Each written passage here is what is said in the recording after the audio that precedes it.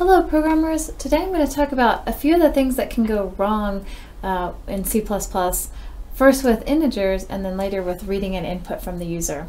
So if I have an integer x and I set it to this very, very large number and then just print that out to the screen, nothing goes wrong. Everything matches up. In fact, I can verify what is the largest possible integer I could use in my program by using this constant int max, and that's in the climits header.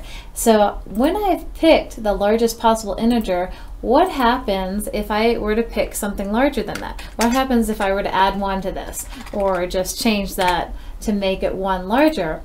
Well, we're going to overflow the available storage for that integer, and we're going to get some surprising results when we run this and see that we now look like we have a negative number. So that's not going to work well in our program at all.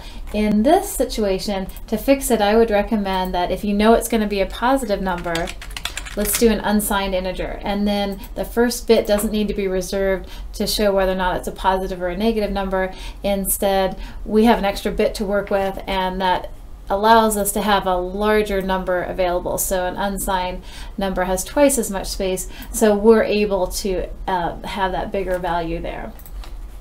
What else could go wrong in your program? So reading an input from the user. Let's go back to an int, and let's say we're reading in an integer from the user, and we'll just say to the user, please enter a number.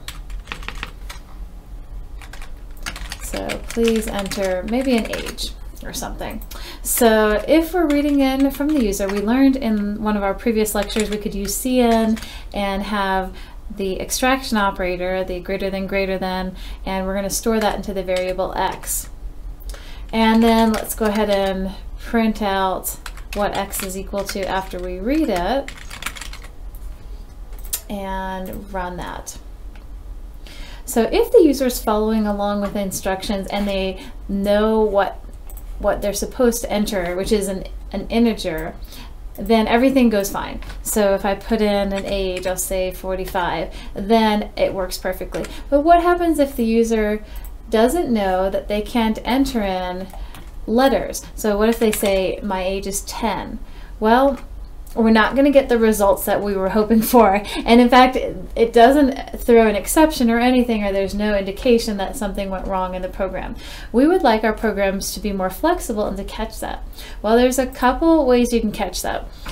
After you read in from the input from the user with cin, we need to look at the state of that cin object. So I'm going to do a while loop so that I can keep prompting them until they give me a valid entry. So I could check while cin failed. So we failed to read an integer in this case. So there's a flag that's going to be set, a fail bit. So while we failed to read in that number, what do we need to do to clear things up? So I want to clear the flag that said we're in a bad state inside of this, the fail bit. I'm going to clear that flag so we can try again. And I also need to ignore the letters that the user typed in, otherwise they're still going to be sitting in that input stream and ready to be read. So I'm going to ignore, and notice I'm using that int max again. So the most that they could have typed in if I was trying to store it in this integer is this int max. So let's ignore that many characters from the input stream, or until we read a \n, whatever comes first. And then let's give them another shot. So we'll say error, try again, and they can try to read in a number again. And instead of number, the variable I'm using is x. So let's give this one a shot. Always seems to take forever when I'm trying to build something and make a video. So please enter the age. So if I misinterpret this, I could say 2 is the age I want to try. Well, we went into the while loop because this was true. cin was in an error state. There was a fail bit set, and we'll try again, just mashing on the keyboard, still catching that error, clearing however many characters I typed here so we can read in the next number in. And now I'm going to go ahead and put in a a real number, and now we're out of that while loop and we can print the value of x. Other things that could go wrong, which this code is not going to catch, is what if the user gives you a decimal point in their age? So what if I'm 20.5?